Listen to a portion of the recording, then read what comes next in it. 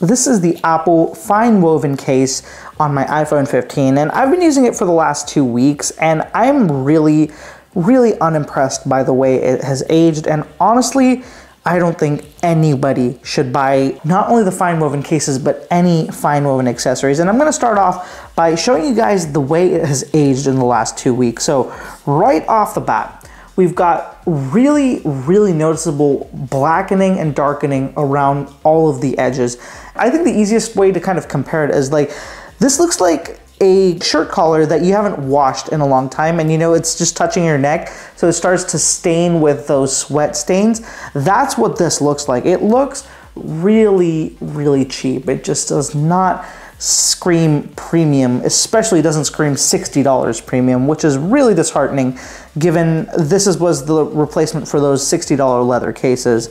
The other thing that I've noticed, which is really unfortunate, is that there's already a visible MagSafe discoloration going on here. Yes, Apple does say using MagSafe will leave marks, but in my experience, it has not been as severe. I've got a silicone case here, which has been MagSafe charged as well. You can barely see anything on here. This is a 1-year-old iPhone 14 case that has been regularly used with MagSafe, and it's almost barely visible. The only case that I have seen it on is my 2-year-old iPhone 13 mini case, where if you look at the right light, you'll catch that the reflection, yeah, in there you can see that faint circle of MagSafe charging. If you guys look at it carefully, you guys will already see that there is a pretty noticeable shift in color when looking at the center of the phone. Now, I think the camera won't do a good job. This is, I think, the best angle I can show you. It's not just the ring, the entire center circle has started to discolor and become a little bit lighter than the rest of the case, which just doesn't look good. If it's like this at 2 weeks, I shudder to think what it's gonna be like after a month or a year of being used. That just isn't confidence inspiring. The other thing that I've noticed with 2 weeks of use is that these edges, the material and texture they went with on the sides, not great for grip. So I'll just do a quick test, right? I'm not gonna do anything crazy. And in fact, just to make it fair, let me go ahead and pull the case out of, pull the phone out of the case.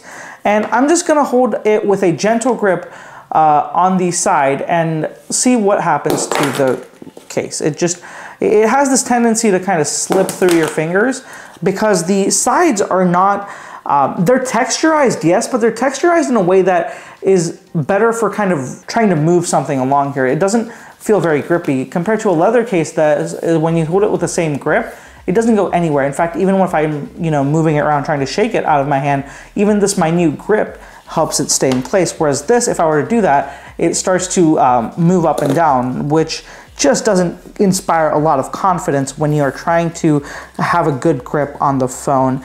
And not just the look of the case, it's the entire quality and attention to detail that lacks. I didn't notice this when I first started to review this case or use it, but I did notice it along the way. Again, not sure if the camera will do a good job picking up it. If it's not, I'll try to get a close-up macro photo of it.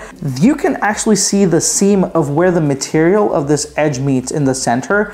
And I never expected that. I really don't know if the camera will do a good job of picking it up. It's right here in the middle of the charger port, right at the top and bottom. This is where the material meets, one end meets the other.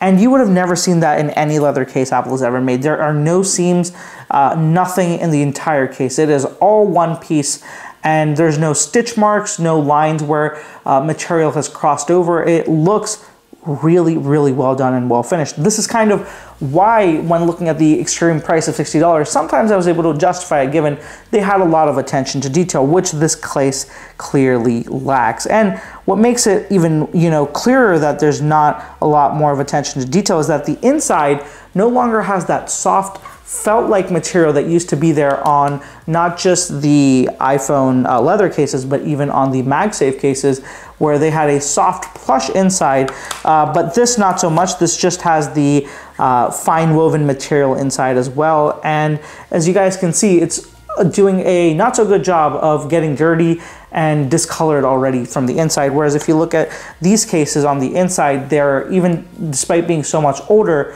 they aren't even close to as just aged as this one is. It just really is something I didn't expect from Apple.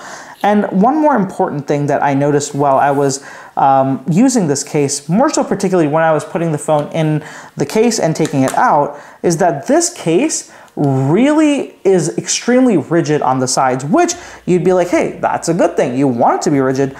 You do want it to be rigid, but not extremely rigid, because what happens is if there's no flex, when you are taking the case off and putting it back on, eventually what's going to happen is over time, this material is going to get brittle and it's going to snap and crack. I have been using all kinds of cases over the years, and one thing I've learned is anything that doesn't have at least a little bit of flex is going to be a problem and is going to lead to cracking.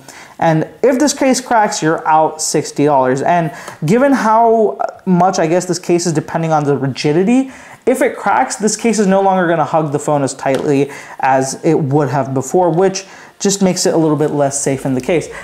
Just an example, you know, here's kind of the flex you get in the silicone case. So this isn't crazy, but what it is it's enough for the phone to comfortably slip into the case without causing too much damage to the case itself. Same thing with leather, not as much as silicone, but enough that, you know, it's rigid when the phone is inside, but also enough for the case to be pulled out. So this is just really, really upsetting to see. And I'm just looking at this case, right? This is a 2-year-old leather case. Look at how this looks versus how this looks.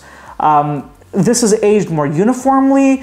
This just looks a lot more premium, and these are both the same price, $60 for each. And it is crazy how big of a drop this case material is in terms of just feel, the overall look, and the way it is durable. It's just, don't buy FineWoven products, because this isn't going to be just limited to the case. The way this is aging is going to be the same way, especially on watch bands. And this is a leather link band, which is no longer there.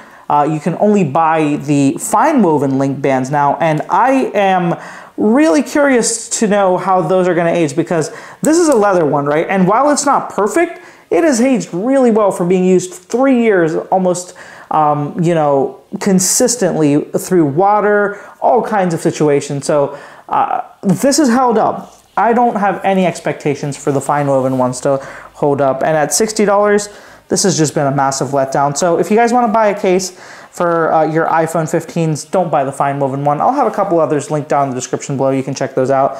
Thank you so much for watching, guys. I'll catch you in the next one.